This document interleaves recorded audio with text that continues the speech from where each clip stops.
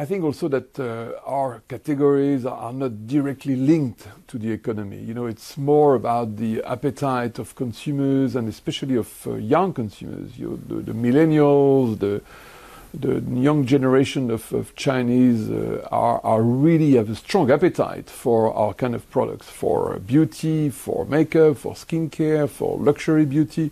So and consumption in China on many aspects is still rising. So for us, for the moment, it's still very, very strong, and I'm pretty confident that it could go on.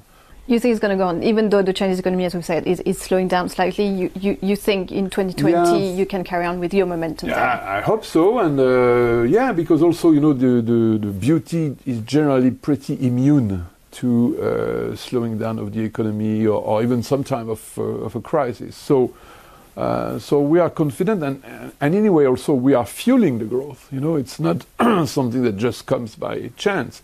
It's also because we are investing in media, in digital, in e-commerce, in order to reach more and more consumers. You know, at the end of the day, until now, we tap in a limited reservoir of consumers, and the possibilities of expansion are still infinite.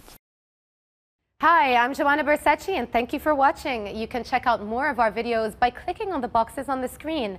And don't forget to subscribe to our channel for more from CNBC International. Thank you for watching.